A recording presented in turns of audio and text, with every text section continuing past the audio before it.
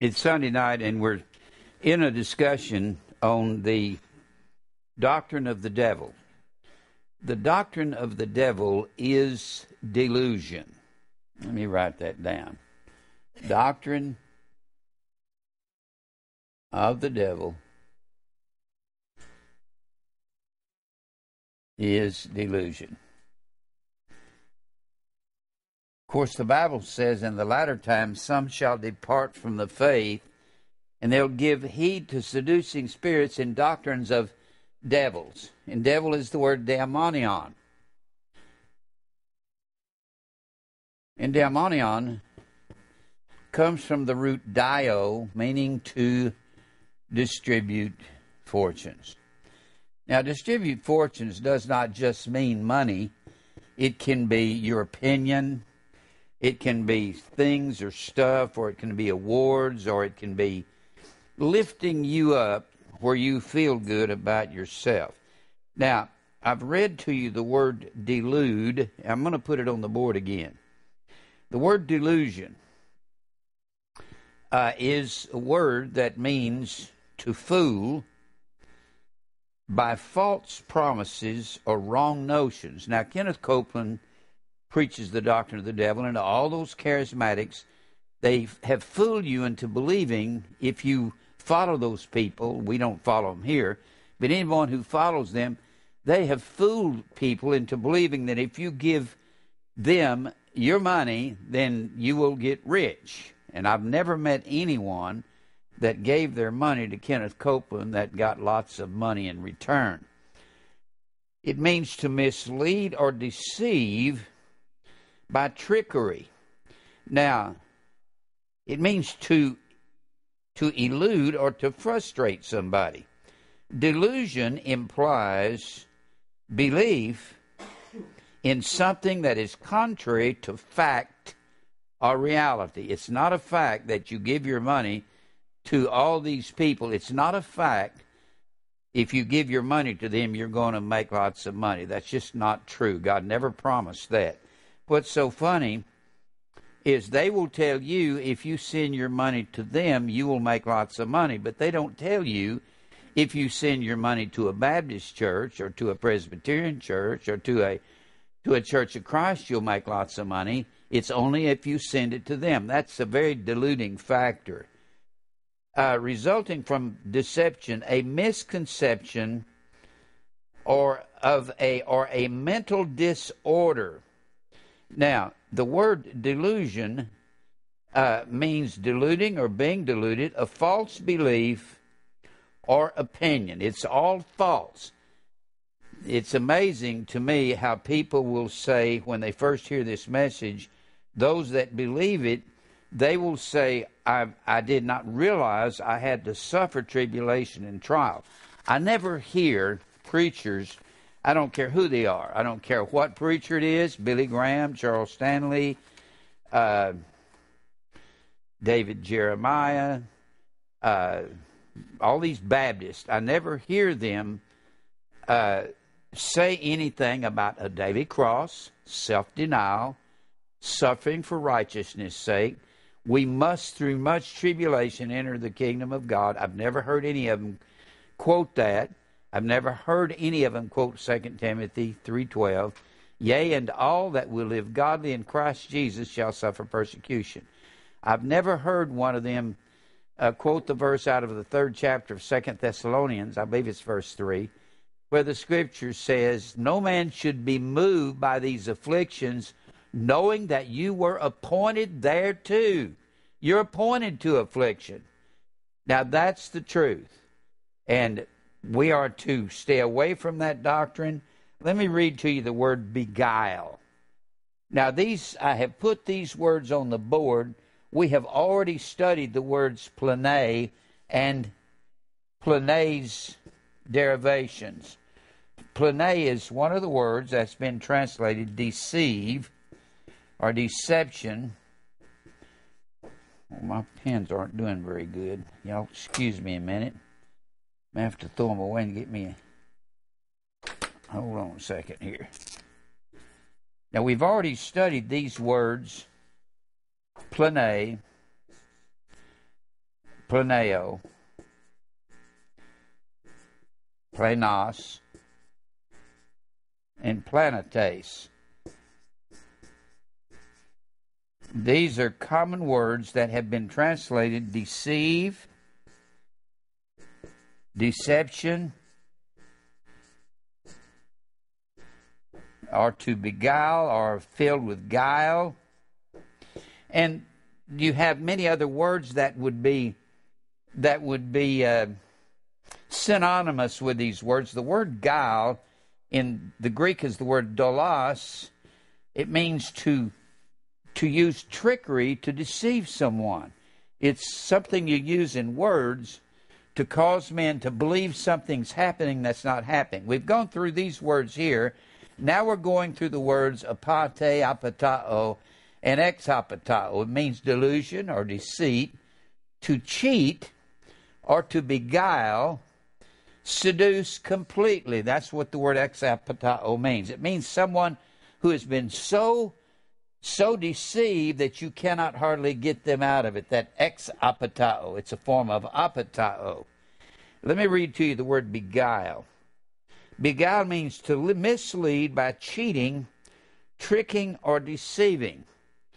To deprive of or out of something by deceit, to cheat, to pass time pleasantly while away, to charm or to delight. Now, the reason somebody charms you is not for your good. When the girl walks in the door and she's nearly 6 foot tall and she's got a beautiful figure and a beautiful body and a beautiful face, she is beguiling and enchanting.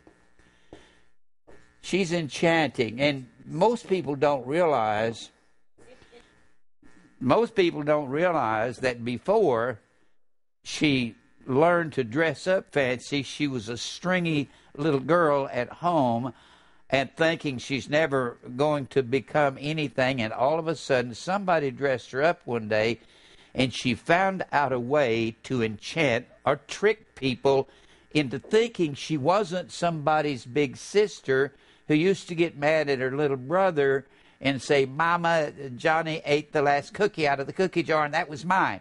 And all of those fancy uptown people, at one time, Cindy Crawford was one of those girls. She wasn't what she looks like on the TV and in the movies. She's somebody's big sister or somebody's little sister. They told her, "You're too stringy, you'll never do anything with your life," until she found out she could model and fool people. It always reminds me of the serpent. Was more subtle. Enchant is not a good word. Enchant it makes us think of fairy tales, doesn't it? Where the serpent or the witch of the north or the west or whoever she was would enchant someone to go into the gingerbread house so she could put them in a pot and boil them and eat them. Well, that's enchanting. Enchanting never has an innocence to it. Never does. Enchanting is not reality. It's fairy tales. Of course, fairy tales are demon tales. All the fairy tales come out of the ancient world and out of demon worship. And the word serpent in Genesis 3:1, the serpent was more subtle than any beast of the field. And serpent is the word nakash, and it comes from a word that's spelled exactly the same way, which means to enchant. And when you enchant someone, that's what Kenneth Copeland and Fred Price and Creflo Dollar and T.D. Jakes are enchanting you. When you watch T.D. Jakes and he's going, come on, you don't know what I'm talking about, do you? And they're going, whoa, and jumping up and down. That's an enchanting method. That's all it is. There's no reality in it. I am very, very put out by motivational speakers. I don't believe them. Don't believe Zig Ziglar. Zig Ziglar had a saying. Zig Ziglar was big, super motivational speaker in the 60s and 70s. He's probably dead now. I hope he is. Now, Zig Ziglar said, he had a saying, the one who dies with the most toys wins. And I had a T-shirt made, and I gave it to Dave, I believe, didn't I? It says, the one who dies with the most toys goes to hell. He loses. Don't believe Zig Ziglar. Zig Ziglar is a con artist. He claims to be a Christian motivational speaker. But he's actually Pinocchio. You know that, don't you? You've seen Pinocchio in that commercial. And Pinocchio is saying, all I can see is potential. And as soon as he says that, his nose starts growing. Well, that's what Zig Ziglar is, and that's what Tony Robbins is. And believe it or not, that's what Copeland and company and all those guys are. They are people who enchant and make people feel good. Anytime you're made to feel abnormally good above your normal state of mind, and somebody's trying to wind you up when you were all depressed and down and out because you didn't have any money and you can't pay your bills and your car's broke down and your health is getting bad, they're going to say, oh, all you have to do is be positive. There's not any difference between Tony Robbins and Kenneth Copeland.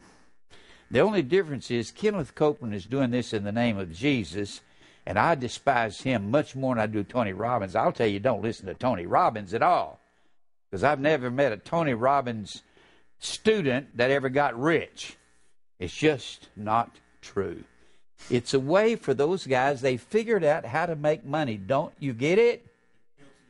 It appeals to the flesh. It sure does. That's exactly what it does. And when people enchant you, they appeal to the flesh. The doctrine of the devil is a delusion because it appeals to the flesh. Doesn't it? Now, those of us that have been around for a long time, have you ever noticed the people that are fooled are real naive people? The people that are fooled are the people that are just not informed about the Bible and informed about life in general, and they believe this garbage. You have to learn anything that makes you feel accepted. Has anybody ever been in a situation somebody was making you feel great about who you were? Don't ever believe that. Never. And the so-called Christian community has gotten a hold of this and say, hey, we can make some money doing this.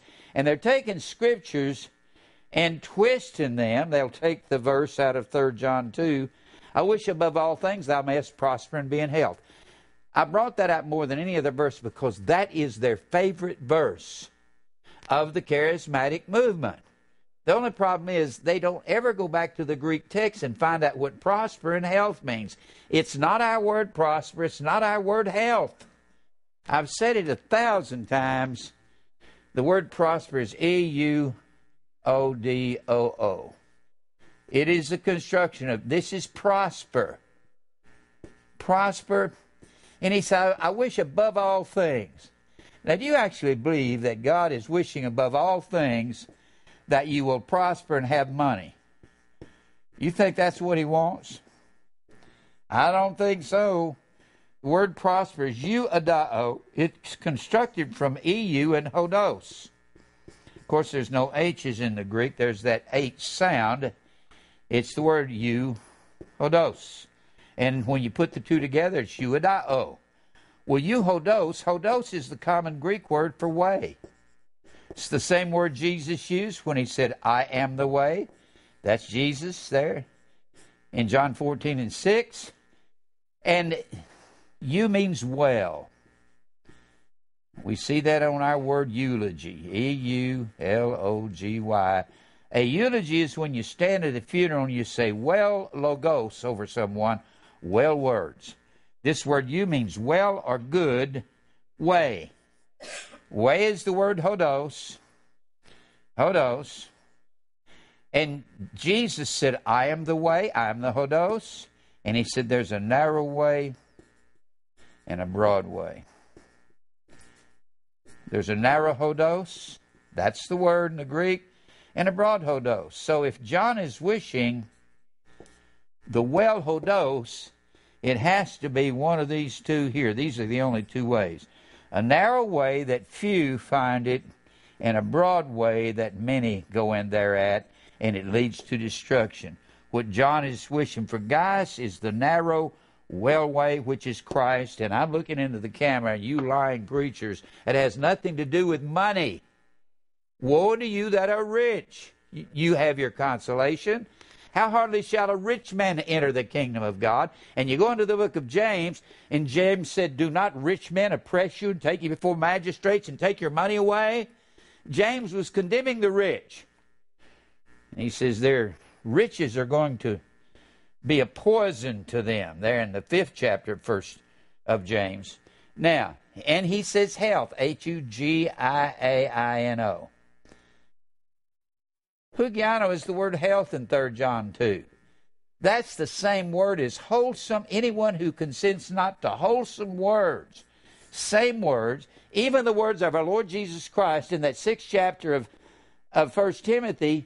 Anyone who doesn't consent to wholesome words, Hugiano words, healthy words, uncorrupt words, this man is proud. He knows nothing. He's destitute of the truth.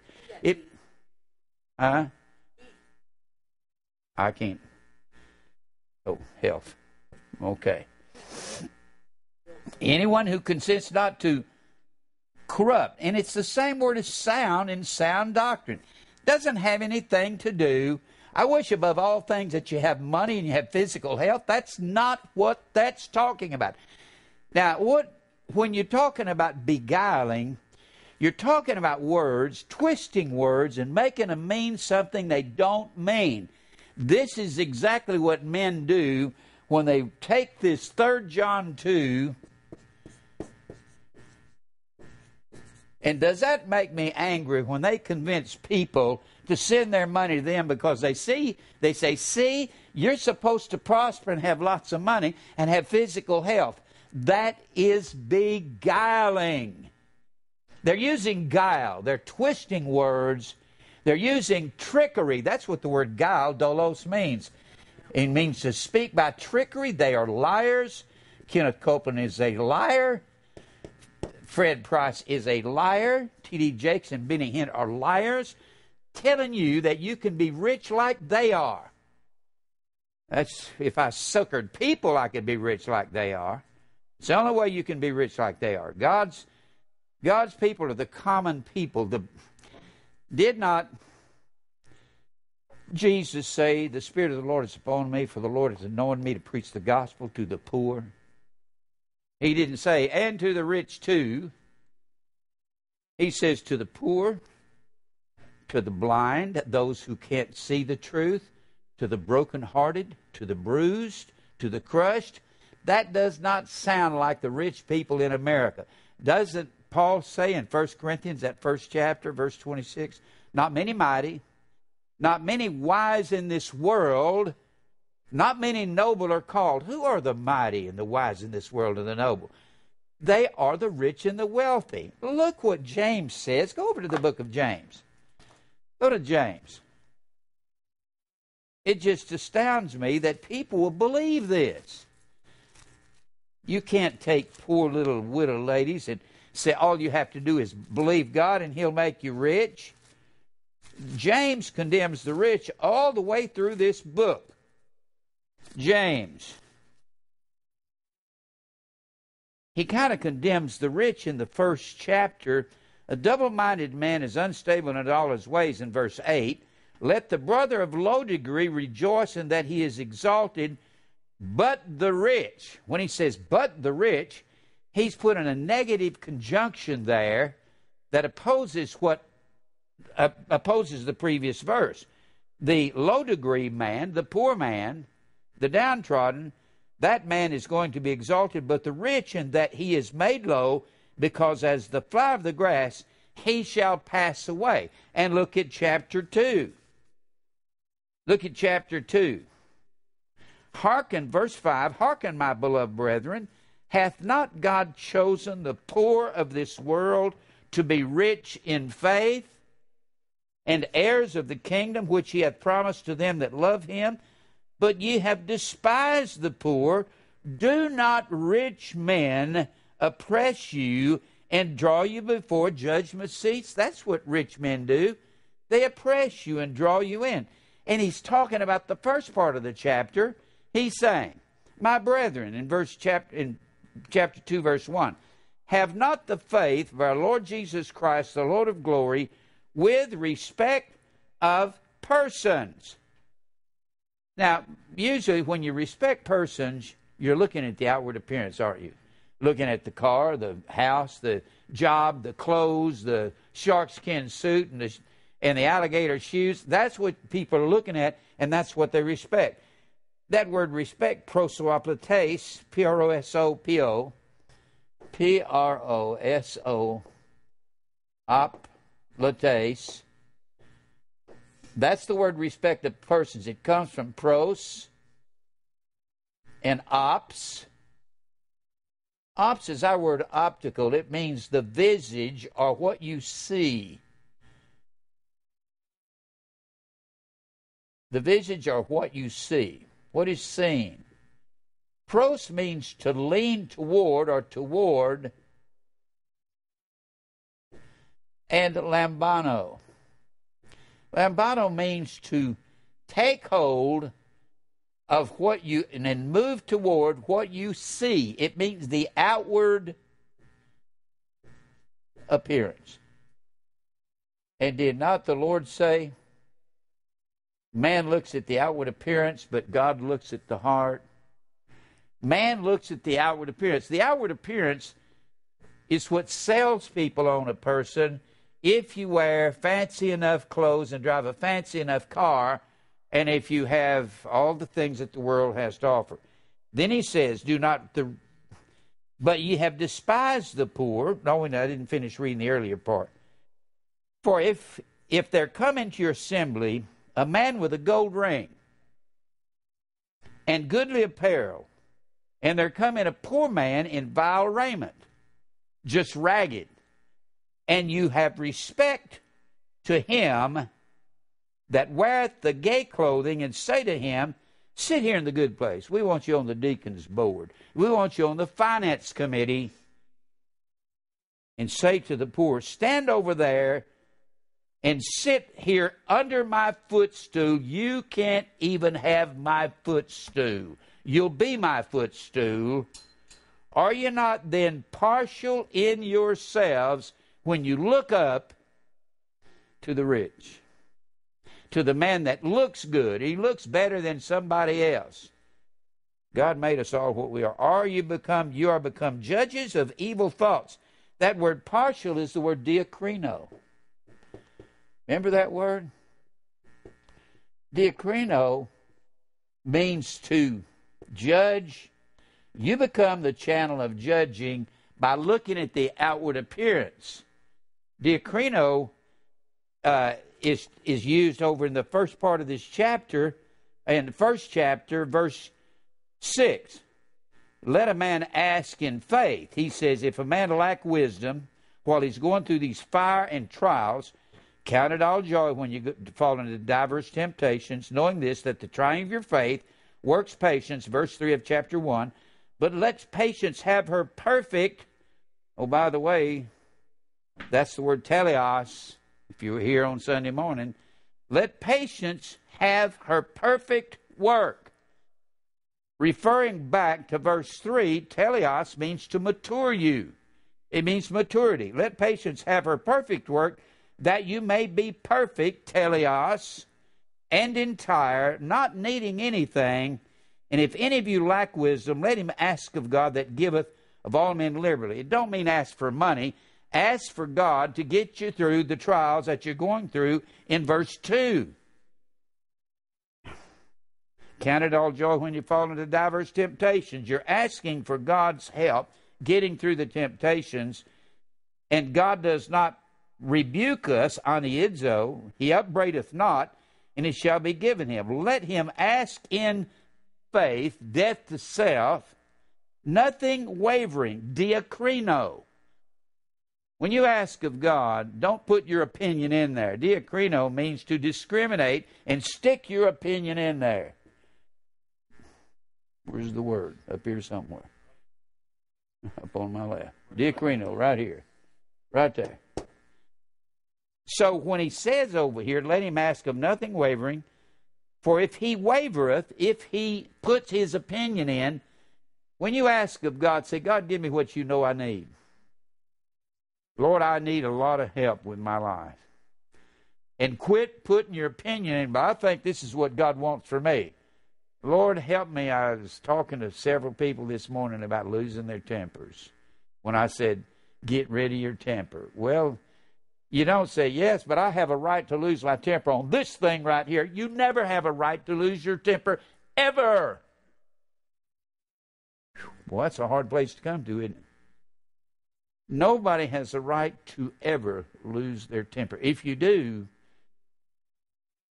God's got some more beating to do on you.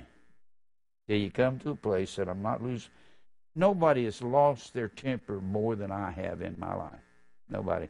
Because I had too much of Harless Brown in me. I wasn't unreasonable like him, but I would lose my temper. I mean, terribly. And I've come to a place I don't hardly ever lose it anymore. You know why? Because I'm so much smarter than you. No. No. The reason I don't is I'm old and tired of losing my temper. Got what? Got connections with God. Now, the thing is, I'm tired of it. If you lose your temper long enough, you'll get tired of doing it. See, it makes me physically ill. Did you know that? The older you get, the more you lose your temper, you get physically ill. I get physically ill. I don't do it anymore. I can't. Me and Mary have our fusses. Do you know how long our fusses last? About that long. About 2 minutes. About two inches. About what? We don't do that anymore because it's a waste of time, isn't it? If you hadn't figured that out by now, if you're old and you hadn't figured it out, you better figure it out because it'll make you older faster. What?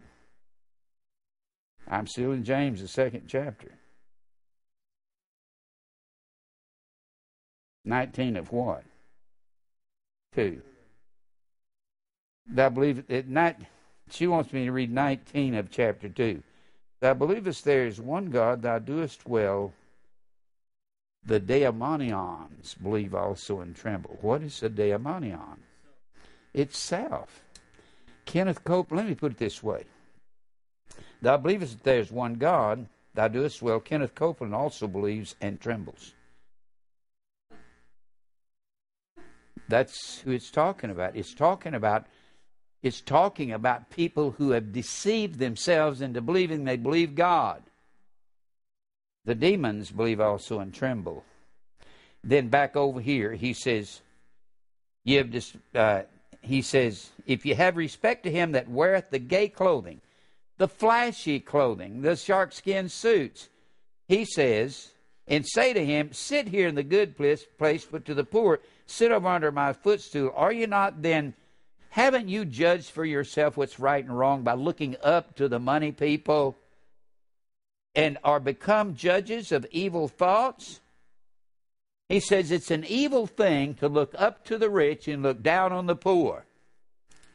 And he's talking about the same thing when he's over here when you get over here in the 4th chapter. He says, from whence come wars and fightings among you, the church? Come they not even of your lusts, of your that war in your members? You lust and have not, you epithumio, you lust. And who is you? Believers. Epi, T-H-U-M-E-O. Epi means to cover your life with hard breathing. I have got to have that car, and I've just got to have that woman. I got to have that guy. I got to have all that I want. You lust and have not, and you kill and desire to have, and cannot obtain. You fight in war. You have not because you ask not. What? Does that mean you can ask God for anything you want?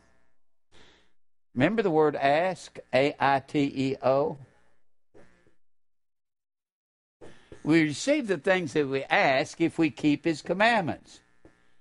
Keep commandments and do the things that are pleasing. What's pleasing to God is death to self. Death to self. In fact, that's what the Bible says in Romans 12:1. I beseech you, therefore, brethren, by the mercies of God, that you present your bodies a living sacrifice. Die to self all the time as a believer. Don't live for yourself. Live for others. Do you know that keeps you out of trouble? Never angry. Well, I have a right to defend myself. No Christian ever has a right to defend themselves, ever. Jim, I can't understand that. David said, Lord, you plead my cause. Plead, root, means to fight for me. I don't even know what to do anymore. At my age, I don't know how to defend myself. Do I yell at someone? Do I scream and cuss at them? It's not Christian, is it? Do I lose my temper? No. The reason you never hear preachers preach this, people who watch me on TV think I'm angry for the wrong reason. They think I'm an angry man, and I am angry. The only thing I'm angry at are false teachers who cheat poor little widow ladies out of their money. Whenever I'm angry, I'm not angry at widow ladies. I'm over here hovering over the sheep. I've said this and used this illustration. Are your sheep okay? Is everybody all right? When I get out of the pulpit, I'm quiet. I'm gentle to everybody. And I'm over here saying, is everybody okay? You got a question? Okay, answer me. And some wolf comes up over here.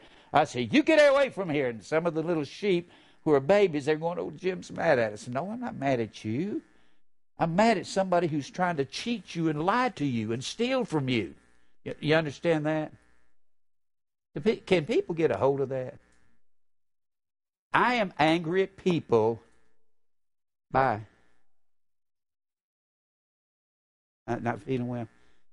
When we love you, don't worry about it. She's not feeling good. But you have to come to a place of realizing anytime somebody is angry, and you're supposed to be angry at false teachers. The Bible says, be angry. In the context is the winds of doctrine in Ephesians the 4th chapter. Be angry and sin not. When you sin, it's when you're angry at people that have done you wrong. But when you're angry at the winds of doctrine that cheat widow ladies out of their money, that's right. You're not supposed to, well, Kenneth Copeland talks about some sort of a Jesus. He preaches another Jesus, another spirit, another gospel. He's not preaching the Jesus of the Bible. The Jesus of the Bible says death to self, daily cross, self-denial, and suffer for righteousness' sake, and allow men to do these things to you, and let God do your fighting for you. I don't believe a believer, if you ever come to maturity, you're going to come to the place where you're going to say, if Jesus' kingdom were of this world, then would his servants fight. And you're not supposed to ever be arguing and fighting with anyone.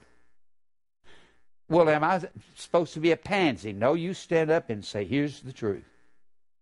And if they want to persecute you for it, look at them like Jesus did.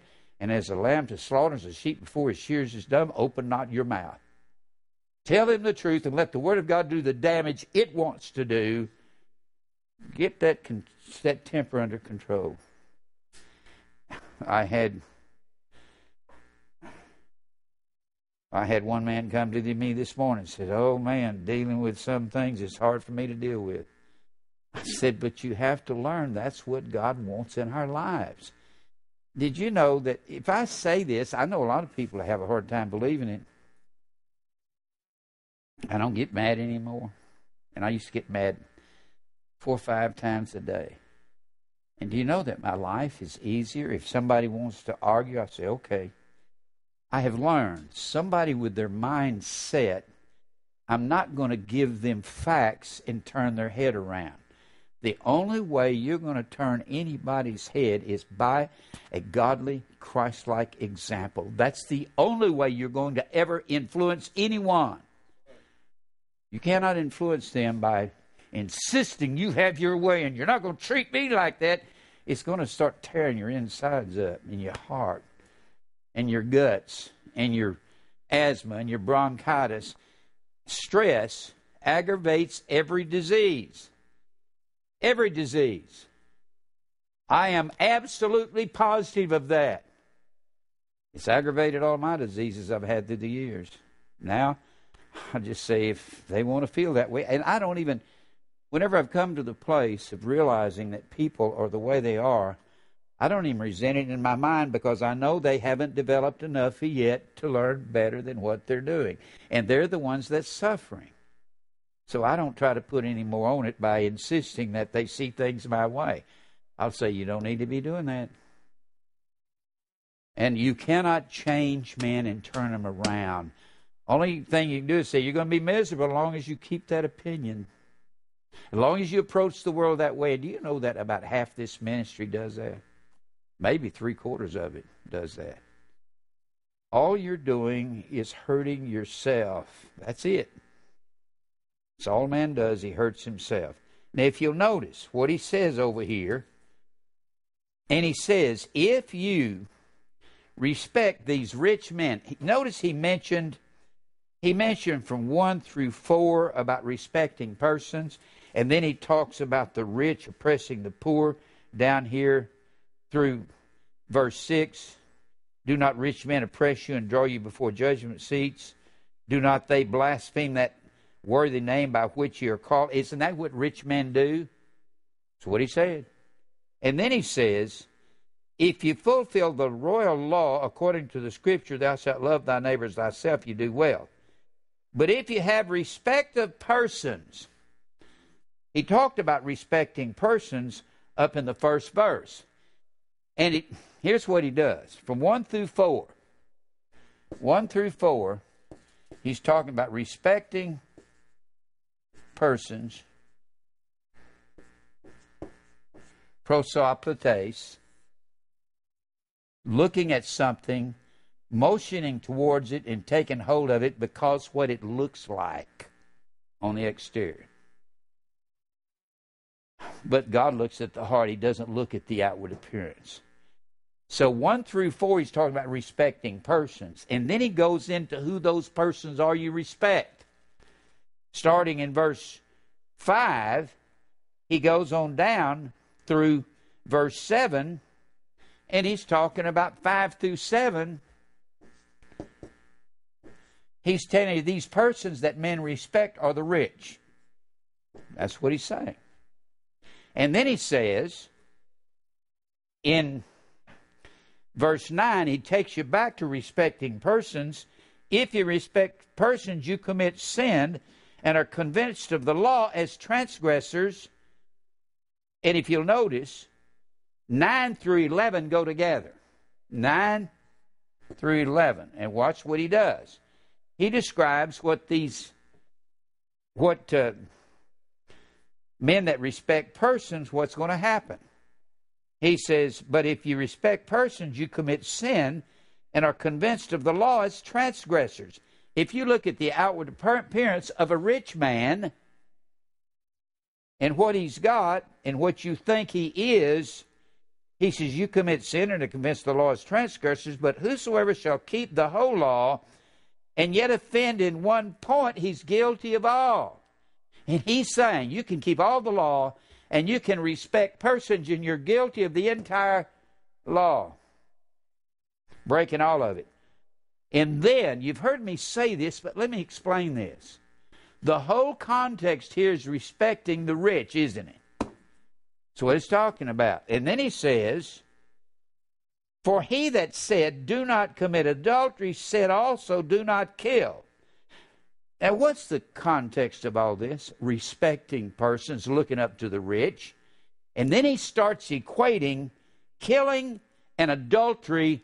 He is equating this along with respecting persons. He said, if you look up to the rich, It's as bad as killing and committing adultery. Whew. For he that said, do not kill, now if thou commit no adultery, yet if thou kill, thou art become a transgressor of the law. He's saying here that respect of persons is classified along with adultery. I've said this and never explained it.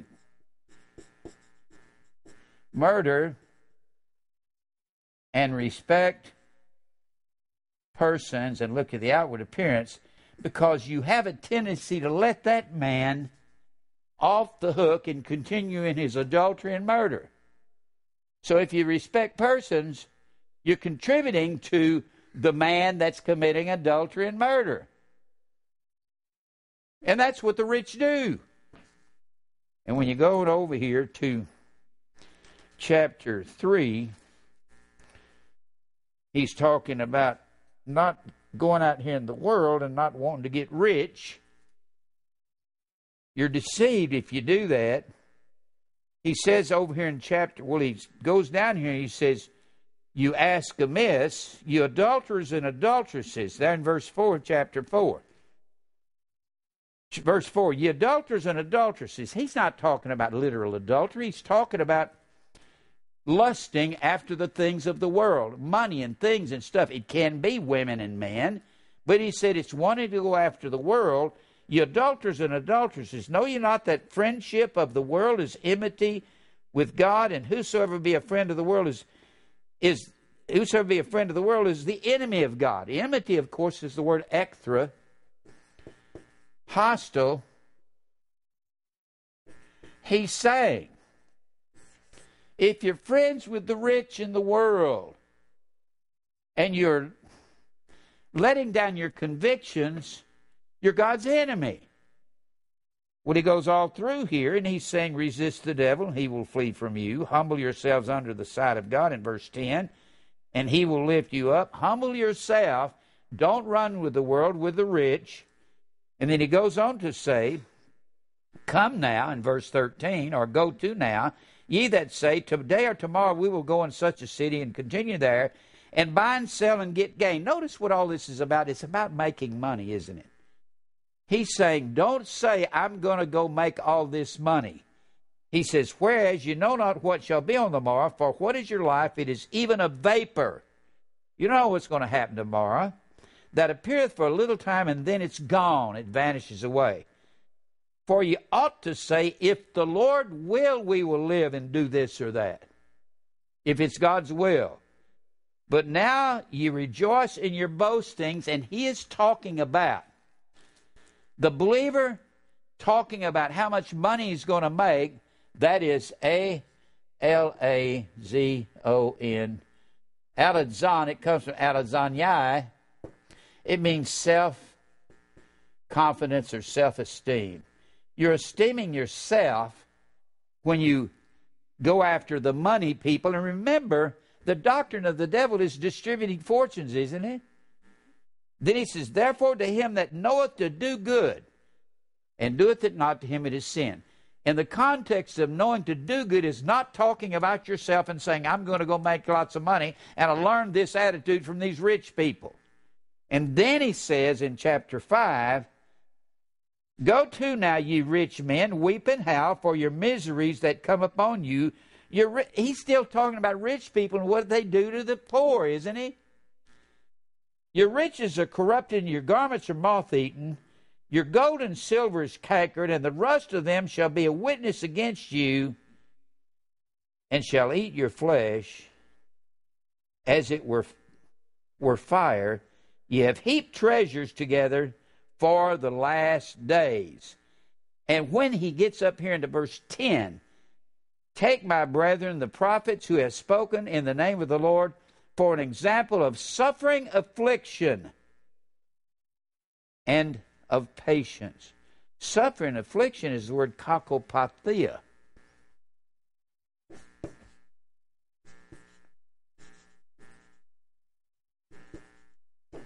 Pathos, evil. And the whole context of this chapter is about suffering at the hands of evil, rich men. That's what it's talking about. So, whenever you're talking about distributing forces, Jim, shouldn't I make a good living? Yes, but you shouldn't decorate yourself with the finest Cadillac and work your brains out to get a big estate on the lake. And your life shouldn't be about you. It should be about others. That's what it's supposed to be about. Now, this is going to kind of lead us into, we've been going through these words here. What is it that deceives a man? Well, money's the big thing. If a man has the money, he'll have the women and the sex and the power. He'll have the glory, won't he? There's no man that's ever got real rich, he doesn't have all the rest of this that he wants. All you do is have to have the money, and it'll buy everything. Won't it? An old man can buy a young woman if he's got enough money. And his money can do that. These guys in Hollywood, like Clint Eastwood, and I saw he's worth $300 million. He can, and he's 84 years old, he can have any of those young girls out there in Hollywood he wants. Because he used to be Mr. Handsome, and now he's a tall, old man. That's what he is, just an old man. He ain't young and handsome no more. But he can have them because he's got $300 million. And when you got billions like some of these guys, they can have what they want. Now, we've been talking about this word apatao, and we went through the verses on it. Ephesians 5:6, let no man deceive you, there in 5 and 6. And then 1 Timothy 2:14, Adam was not deceived but the woman. And then James 1:26, a man that does not bridle his tongue, he's deceived. If you don't get control of your tongue, what would that be? That would be everything you can think of. Cussing, getting angry, yelling, screaming, bragging, boasting. You know that all the trouble a man has, just about 100% of it is with his tongue. If you hear somebody bragging and boasting all the time, that makes you sick. You don't want to be around them. You hear them cussing all the time, that makes you sick and you don't be around them. If you hear them fighting all the time, that makes you sick and you don't want to be around them, right? People don't want to be around that. So if you don't want people to feel that about you, change. Bridle your tongue. If it's all about you and not... You know, I've found out this as I've gotten older. When I get around people, I talk about them. I talk about their problems. I get my mind off of my problems. And when you're going to be a pastor of a group like this, you got to talk about people's problems and what they're going through. And you begin to find out how much more easy life is when you talk about others and you're trying to lift them up.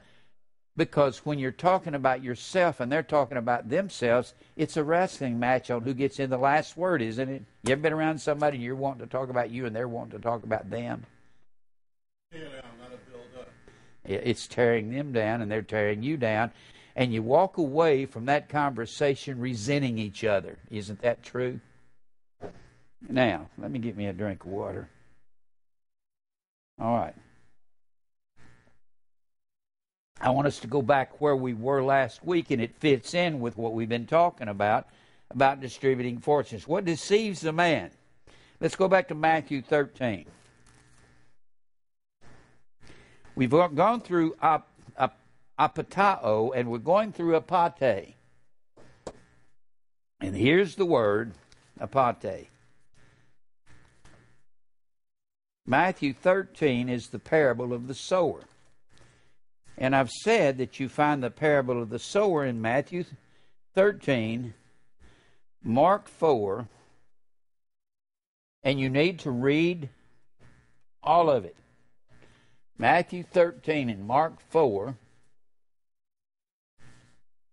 Let me erase this over here.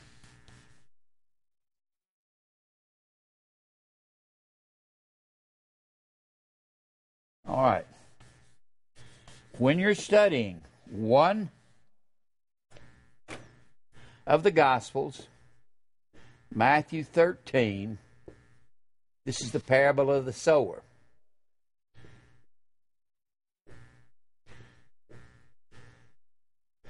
If you have a Thompson Chain Bible, it will have in the margin where you find the other chapters.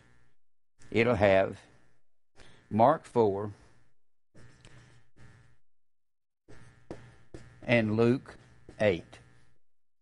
These are the parallel chapters in the Synoptic Gospels on the parable of the sower, right here. So you need to read all of them. If you're going to study that way, that's the way you need to study. Now back to Matthew 13, the parable of the sower. We see 4 seeds being sown here. 4 seeds. What did I do with my paper here? All right. This is the parable of the sower. Now, well, I've put my... Y'all have to excuse me for a minute. I do this from time to time. All right. Now, Matthew 13, we're talking about the parable of the sower. Now, the first time the word apate is mentioned is in verse 22. We've gone through the first seed. A man goes out to sow the seed. This is the sower. Verse 18, hear ye therefore the parable of the sower. Well, when you go over here, later in the chapter, Jesus explains what he's talking about. Jesus said to the multitude, he sent the multitude away in verse 36 and went into the house, and the disciples came, saying, declare to us the parable of the tares and of the field. And he answered and said, he that soweth the good seed is the Son of Man. That's Jesus, sowing it into our hearts. This is predestination, because you don't sow the seed into your own heart and make yourself come alive, and you don't make yourself good ground. He makes you good ground, then he sows the seed, and as the husbandman or the sower, he tills the soil, and he puts you through all the necessary things you have to go through in order for the seed to grow. And he says, the field is the world, the good seed are the children of the kingdom, the tares are the children of the wicked, and the enemy that sowed them is the devil, the harvest is the end of the world, and the reapers are the angels. That's very simple. So when you go back here, he says, hear the parable of the sower. We talked about the first seed. It falls on stony ground. It has no root, and the root out of dry ground is Christ. Verse 22, he says, he also that receives seed among thorns is he that hears the word, and the care of this world, he likes the world too much. And the deceitfulness, this is the first time the word apate, A-P-A-T-E, is mentioned in the Gospels or in the New Testament. The deceitfulness of riches chokes the word. A man is deceived when he thinks riches is going to make him happy in the word. That word is the word apate, or delusion. The deceitfulness, what deceives a man is when he thinks if he makes a lot of money, he'll get happy. The only way you can be happy as a believer is committing your life to God and accepting what he brings to your life, and in everything give thanks. Now, he says, the deceitfulness of riches chokes the word. Choke, sumpenigo, means to wheeze or wheeze down. Sum. P-N-I-G-O. Sumpenigo. Means to wheeze.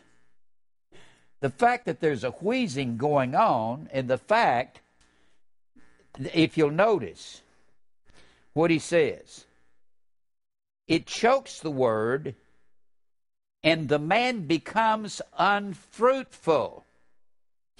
He hasn't always been unfruitful, but when a believer seeks after riches, I have done this. I have sought to try to be rich in my life. I tried to get rich in real estate. I wanted to be rich in the music world.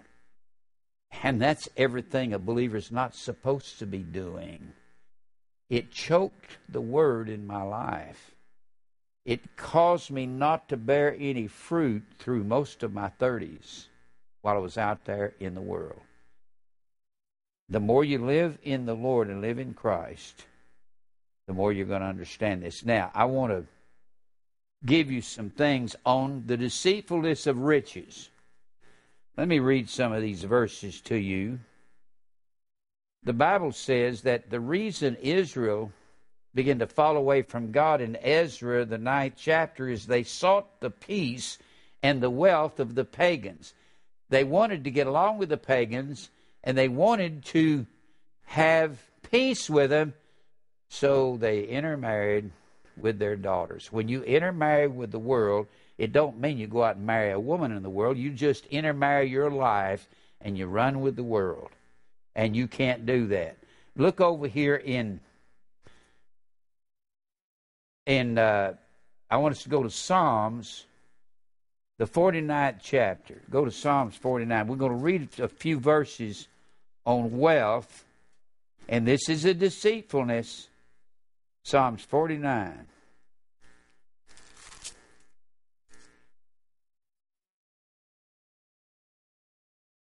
Psalms 49 and verse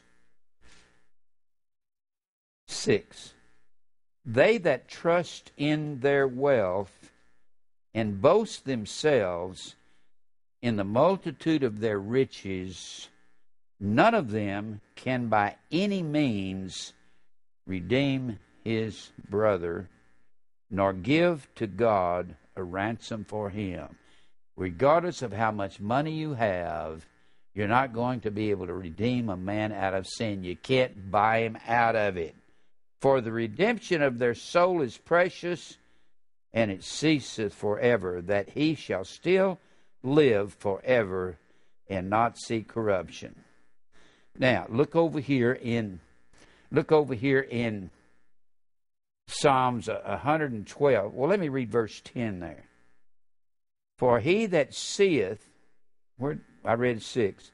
For he that seeth that wise men die, likewise the fool and the stupid person perish.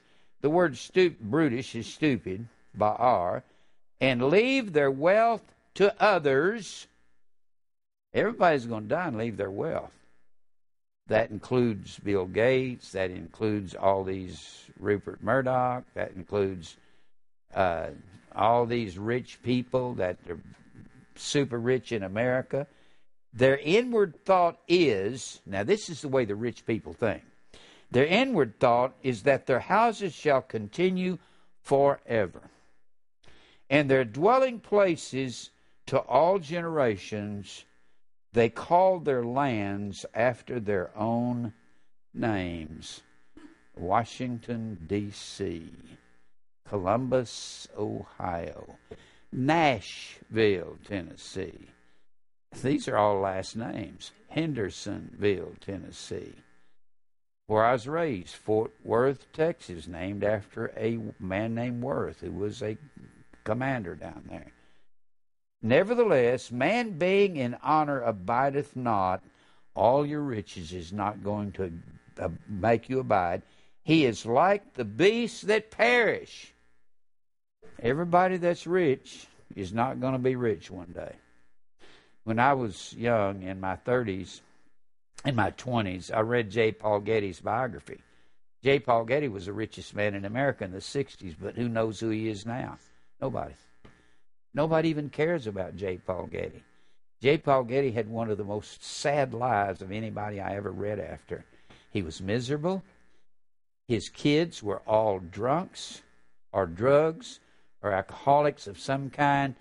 And even his granddaughter said when she was 18 and she inherited her share of all that billions that J. Paul Getty was worth, she said she was going to commit suicide because she saw what it did to her uncles and aunts and to her father.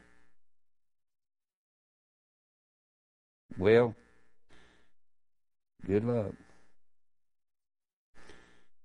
Then go over here to Psalms 112. Psalms 112. Just like to give you some of these verses on money. Psalms 112. Now this is a verse that the charismatics use to say, see, you get lots of money. Praise ye the Lord. Blessed is the man that feareth the Lord, that delighteth greatly in his commandments. His seed shall be mighty upon the earth. We're talking a man that fears God and blesses God. The generation of the upright shall be blessed. Well, you don't ever hear the charismatics read those two verses. They read the third verse. Wealth and riches shall be in his house. But they don't say that this is the blessed man that fears God and delights in God's commandments. And then when they use the word wealth, they say that means money, lots of money, lots of wealth. Well, this word here, wealth, is the word H-O-W-N. H-O-W-N. It means enough. There'll be enough there. And to the ancient world, enough meant they had a donkey, they had a house made out of some cheap material with a dirt floor, and they had a fig tree outside, and this was called wealth in the ancient world. It's not hundreds of millions of dollars. That's not what it's talking about. Wealth and riches, osher, accumulation. But to them, to accumulate, O-S-H-E-R, did not mean millions of dollars, because those people didn't have that. That meant to have 2 donkeys and 2 fig trees. That's what enough meant to them, and that's what riches meant to the ancient world. Shall be in his house, and his righteousness endureth forever. Now let's look over here. See, what they do, they take the English word, and that actually misleads. It's beguiling. English is beguiling. It doesn't mean what they say it means. And look over here in Proverbs. Let's go to Proverbs 13. Well, let me go to Proverbs. Before we go there, let's go to Proverbs 10. Proverbs 10. Proverbs 10 and verse 15. The rich man's wealth is his strong city. His wealth is all he has to rely upon. They considered a strong city a city with walls about it, and they had towers on the end of the city. And if you had high walls, that was your strength. What it's saying here is a rich man's wealth is his strength, and if the bank goes bankrupt, or if you have a recession or depression, he's going down. That's what this is saying here. Rich man's wealth is his strong city. What verse was I in? 5 and 10? 15. Oh, 15. Oh, 10 and 15. 10 and 15. It's his strong city, the labor of the righteous to tendeth to life, the fruit of the wicked to sin. He is the way of life that keepeth instruction, but he that refuseth reproof errs. He is the man that's deceived. Now look here in Proverbs 13, and verse 11. I want to show you what the Bible says about the rich and the poor. And distributing fortunes is the doctrine of the devil. Proverbs 13 and verse 11. Wealth gotten by vanity shall be diminished. The man who uses worthless means to get wealth, but he that gathereth by labor shall increase. He's saying vanity is not by labor. It's the word hebel. It means worthlessness. You've cheated somebody. You've deceived them. But if you work for your money, he said that's an honorable man. Look down here in verse 22. A good man leaveth an inheritance to his children's children, and the wealth of the sinner is laid up for the just. What in the world does that mean? That word wealth is the word chayil, C-H-A-Y-I-L. It's the common word valor, virtue. Even it's the word army. And we are God's army, and we're in a fight against sin. This is a word that's very seldom translated into any word that means literal wealth. It's a word that means a man who is, it's going to be laid up for the just, for the good, for the righteous. The word is sadiq. It means for the righteous. It's not talking about money. It's talking about spiritual wealth, which would be in the army of God. I've got a paper, and I wrote all of these. I did a copy of the paper on all the times this word is mentioned in the Bible, and usually it's the word army or valor or virtue, or it has to do with having spiritual strength. Now, look over here in chapter Proverbs 19. Now, this is what happens. This goes back to James, the 2nd chapter. Have not the faith of our Lord Jesus Christ, the Lord of glory, with respect of persons. This would be a synonymous chapter, chapter 19, starting in verse 1. This would be a synonymous chapter, or these words are about to be said, along with James 2. Better is the poor that walketh in his integrity than he that is perverse in his lips and is a fool. The man who twists, that word ikisheth, distorts words. A man who distorts words is filled with guile. He's beguiling people and leading them away. Also, that the soul be without knowledge, it is not good, and he that hasteneth with his feet sinneth. You hurry to do sin. The foolishness of man perverteth his way, and his heart fretteth against the Lord. Wealth maketh many friends. Doesn't it? People like the rich. Oh, that's have not the faith of our Lord Jesus Christ, the Lord of glory, with respect of persons, isn't it? Isn't this the same thing, saying the rich have many friends? But the poor is separated from his neighbor. We don't like the poor people and those downtrodden people and those poor and brokenhearted and bruised. We don't like those Christians, and I use that term in its true sense. I'm not using it loosely.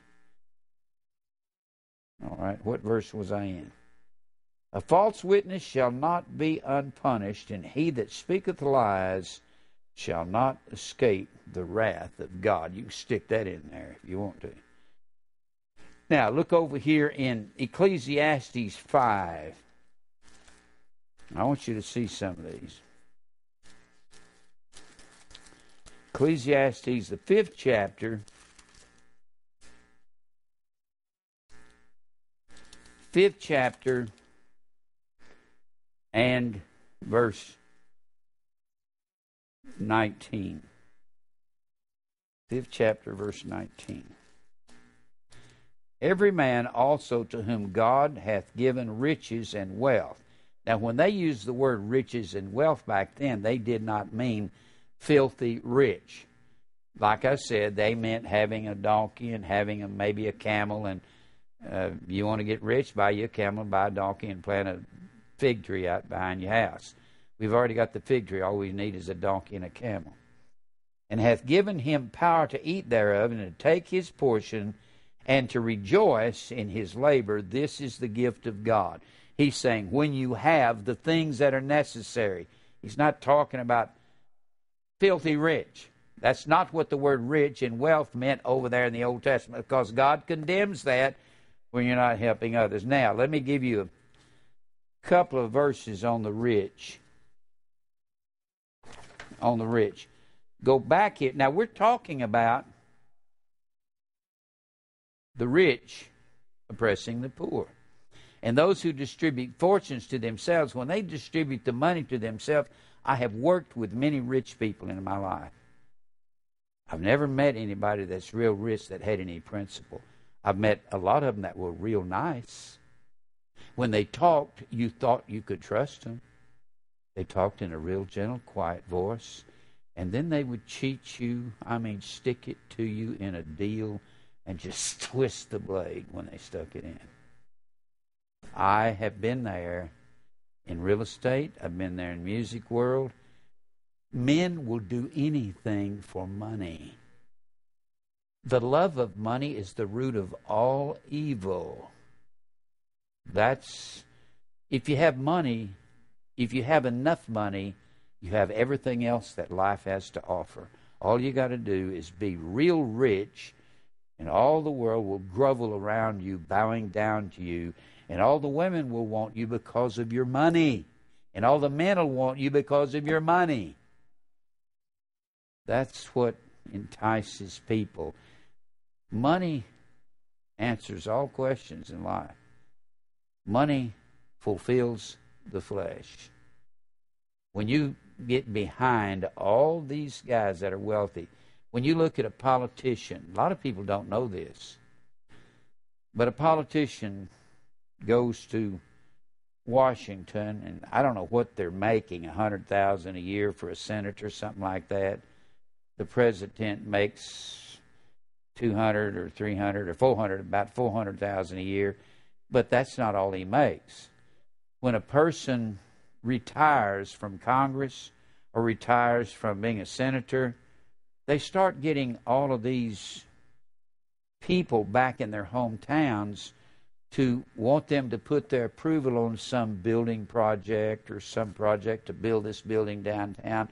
And as long as they've got that man's name, who is a very famous senator, and he's just retired and he's gone back home, his name buys all the respect necessary to build anything he wants to build. And sometimes they'll go to a senator or to an ex-president, and they will give them 15, 20% just to stick their name on something. And then they will, if they've been a famous senator, they'll book themselves into colleges for $50,000 a night to speak in colleges and universities. They do this. So if you become a super senator, like Howard Baker, that retired here in Nashville, he was the Senate Majority Leader. When you have a name that big, or Strom Thurmond, or the Kennedys, when they were senators, they could go anywhere and demand a minimum of $50,000 a night to speak, and they could have 200 nights a year. That's a lot of money. Bill Clinton gets $3 million for his election. He gets a lot of money, and when you do that, $50,000 is a small amount. They can get $100,000, $200,000 for one night. Of course, when you go in there, you got to pay $1,000 a throw at a per person to get in there to be able to listen to him, and I don't know why. I wouldn't give him $50. I wouldn't give him $5 to get in to listen to him. But that's the wealthy has many friends because they pull the strings of the world. Now, let me give you some things on the rich. Look at Job 34.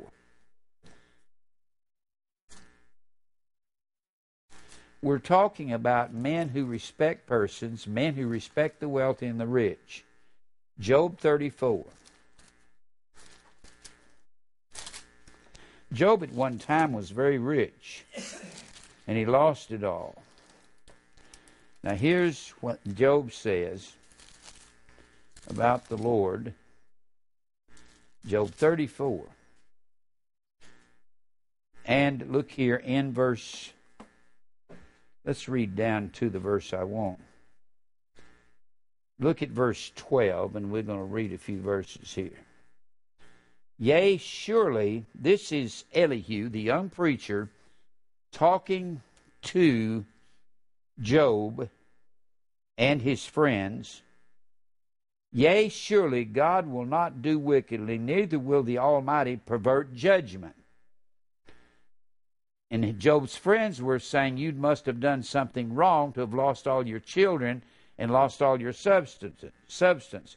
Who hath given him a charge over the earth, or who hath disposed the whole world? Who's done this besides God? If he set his heart upon man, if he gather unto himself his spirit and his breath, all flesh shall perish together, and man shall turn again unto the dust. If now thou hast understanding, hear this. Hearken to the voice of my words, Elihu says. Elihu's a young preacher. You can tell this is Elihu. Furthermore, Elihu answered and said in verse 1, shall even he that hateth right govern? And wilt thou condemn him that is most just? Is it fit to say to a king, thou art wicked, and to princes, ye are ungodly? How much less to him that accepteth not the persons of princes, nor regardeth the rich more than the poor, for they all are the work of his hands. God doesn't regard the rich. If you think being rich is going to get you somewhere with God, when you get to the judgment, well, you're wrong, Bill Gates. And the other rich guys in this nation. Now look over here in God doesn't regard the rich at all. God looks at the heart of man, and who fixes the heart? He does. Huh? Okay. In a moment shall they die, and the people shall be troubled at midnight and pass away. The mighty shall be taken away without any assistance, without hand. The mighty are going to be destroyed. Not many mighty, not many wise in this world, not many noble are called. Don't worry about being poor. Don't worry about having little. The point is, everybody has what they're supposed to have, and everybody is where they're supposed to be. But you're not supposed to sit there and be happy, or you can be content, but you're not to be satisfied with your situation. Go forward. You're supposed to advance forward spiritually. Okay. For his eyes are upon the ways of man, and he seeth all his goings. There is no darkness nor shadow of death where the workers of iniquity may hide themselves. And that's the rich. For he will not lay upon man more than right, that he should enter into judgment with God. He shall break in pieces mighty men without number, and set others in their stead. That's pretty heavy, isn't it? All right, look over here in Proverbs. In Proverbs 13.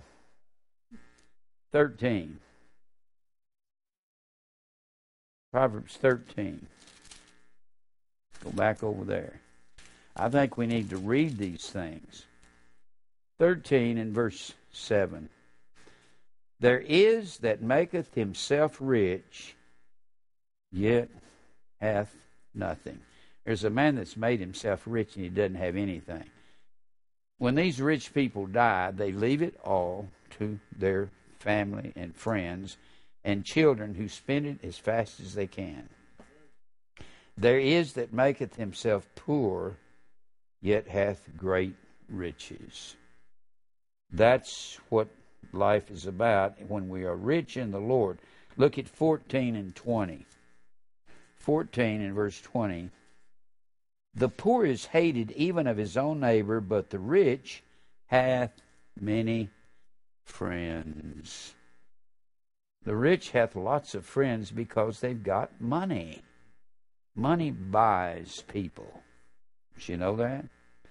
I mean, you remember all those gangsters? It was said that Al Capone had Chicago in his pocket because he had the judges, he had the police. He did what he wanted to do. They couldn't get him. They never could get Al Capone for murdering all the people and ordering all the murders of the people that he murdered in Chicago. So they finally got him on income tax evasion. That's all they could get on him. And he killed a lot of people. And do you know that Chicago loved him? They loved him. He's always helping the poor and giving to the poor, and he was killing people to do it.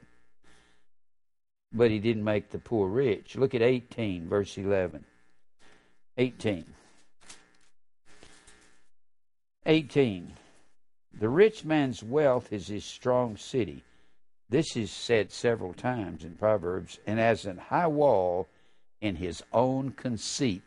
The only thing that'll save a rich man is his conceit, and that lasts till he dies, and that's it. It's over. Look at verse 23 of this chapter. The poor uses entreaties or gentleness, but the rich answereth roughly.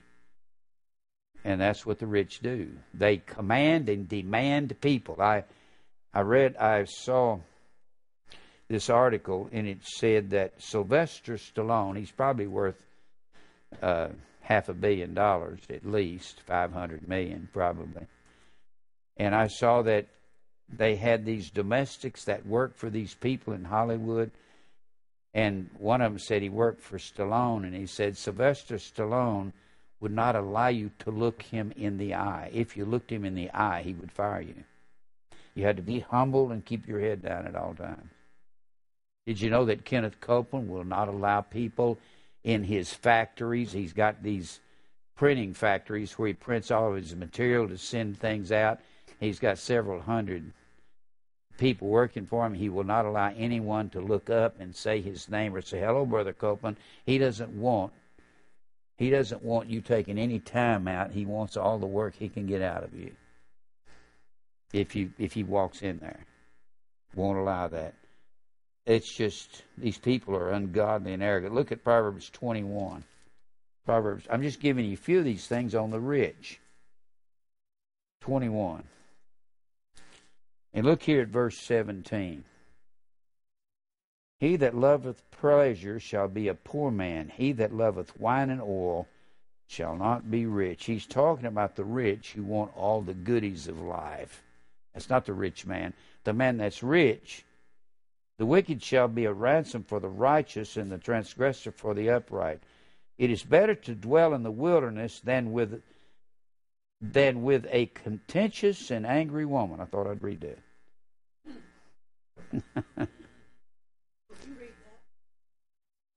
Which other one? 18 verse 22. 18 verse 22, okay. 18 verse 22. Whoso findeth a wife findeth a good thing, and obtaineth the favor of the Lord. But it's not talking about the contentious wife. All right. Look here in 22. Look at Proverbs 22.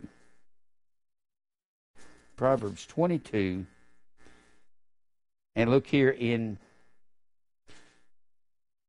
verse 1. A good name is rather to be chosen than great riches, and loving favor rather than silver and gold. The rich and poor meet together. The Lord is the maker of them all. If a man is rich, God made him rich. It doesn't just mean God's the maker of their physical bodies. He made them rich or he made them poor. And look here in Proverbs verse 7 here. The rich ruleth over the poor, and the borrower is servant to the lender. He that soweth iniquity shall reap vanity, and the rod of his anger shall fail. Look here in 22 and 16. 16. He that oppresseth the poor to increase his riches, and he that giveth to the rich shall surely come to want. You're going to come to a place where you're going to be in need, and the need you're going to have is at the judgment, and you're going to say, I am poor and needy, and I don't have any Savior, and I have nothing to deliver me. Look here in Proverbs 23. You see, Proverbs has much to say about this. Proverbs 23 and verse 4. Labor not to be rich. Cease from thine own wisdom. Labor, it doesn't say labor not. It says labor not to be rich. Labor hard, do good, honorable, honest work. And if you do make a lot of money and you have business acumen, then support the ministry, support the needy, support the missionaries, Do the things that you're supposed to do. Huh? 23:5. 23. Wilt thou set thine eyes upon that which is not? For riches certainly make themselves wings. They fly away as an eagle toward heaven. Riches do fly away. And you know how God will cause that to happen? He caused it to happen to me. I got real sick. I was in real estate, and I was working like a Turk, as the old saying goes. Working 90, 95 hours a week, making good money. I ended up getting real sick in my mid-40s, going to the hospital over a 2-year period, and all my clients flew away, just flew away into the heavens, just in the distance. And God put a straw on my IRAs in the bank and sucked it out. And ended up in the hospital. When I got out of the hospital, I couldn't work. Mary said, "What are you going to do?" I said, "I'll do what I can.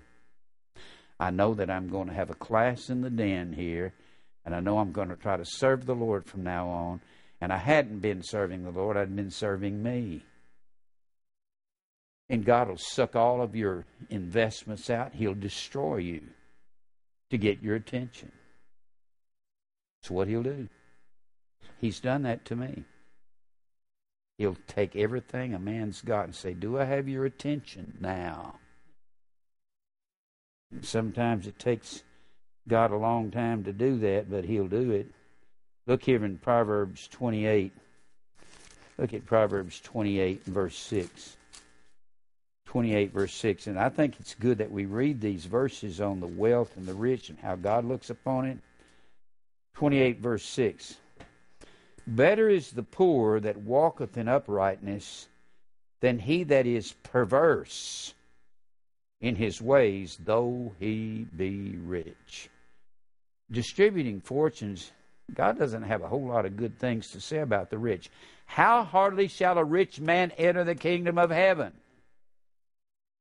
It's going to be hard, but you might be rich in your own pride.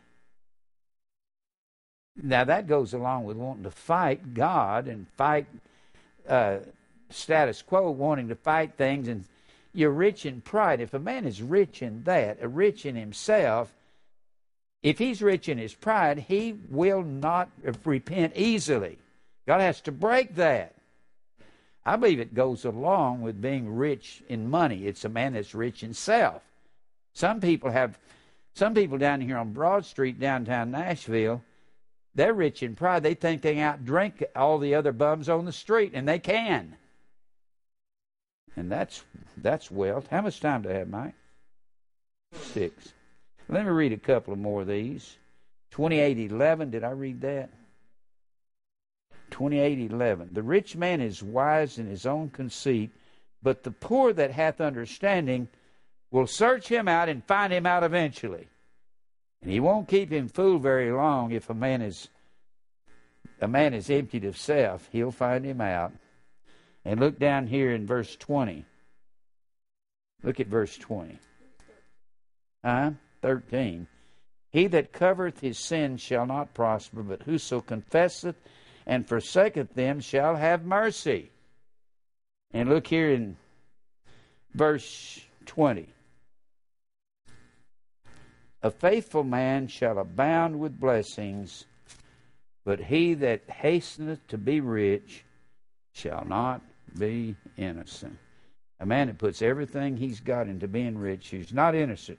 To have respect of persons is not good, verse 21. For a piece of bread, that man will transgress. What he's saying, for the smallest thing, a man will transgress. The man who's a liar and hastens to be rich, he'll try to beat your socks off just for the smallest thing, just for a few dollars. He that hastens to be rich hath an evil eye, and considereth not that poverty shall come upon him. And I love verse 23, he that rebuketh a man afterward shall find more favor than he that flattereth with the tongue. The man that's flattering with the tongue is the man that's trying to be rich.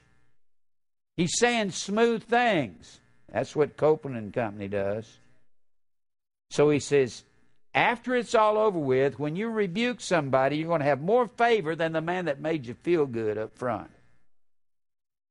And then I gave you 22 there.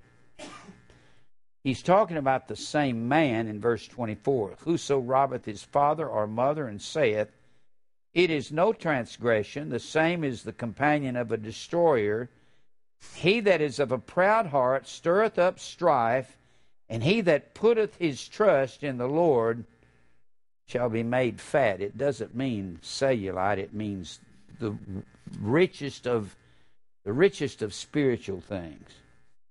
And then when you look at Ecclesiastes 5, look at Ecclesiastes 5.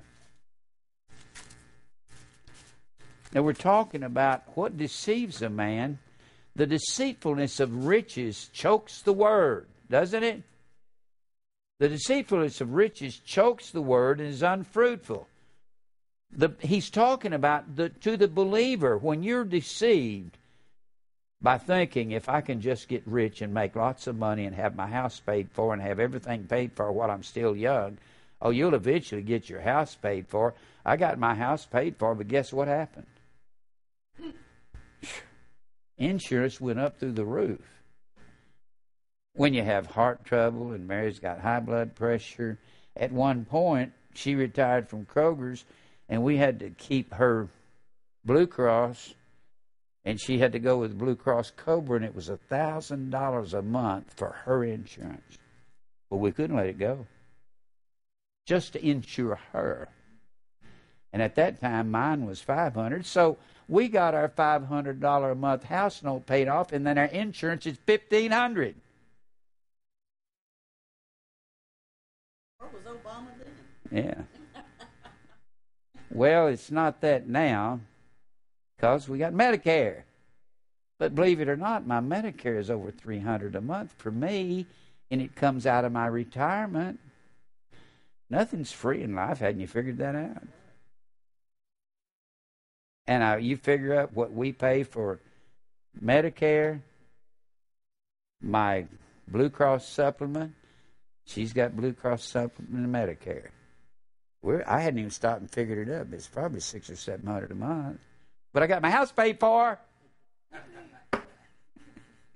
I better have my house paid for. With insurance, that costs that, right? And you think, boy, when I ever get my house paid for, if I could do that while I was young. No. Whatever you're going to say, no. Because when you get old, you got all these other expenses.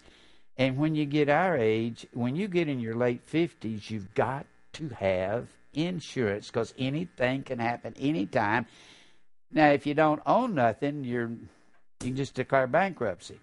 But if you own anything to protect it, you've got to have insurance. You can go to the hospital.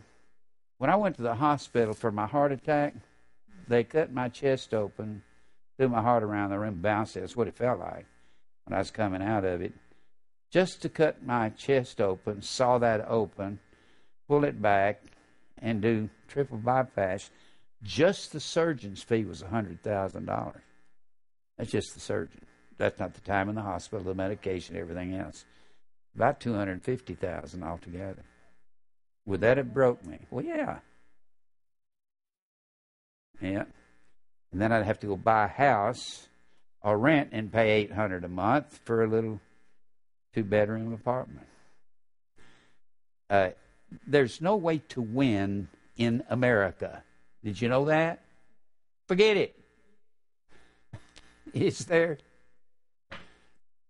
And I don't even know what my cancer operation cost. I don't even know what Mary's operations have cost. And we've been out of the hospital so many times, I should own shares in it over here.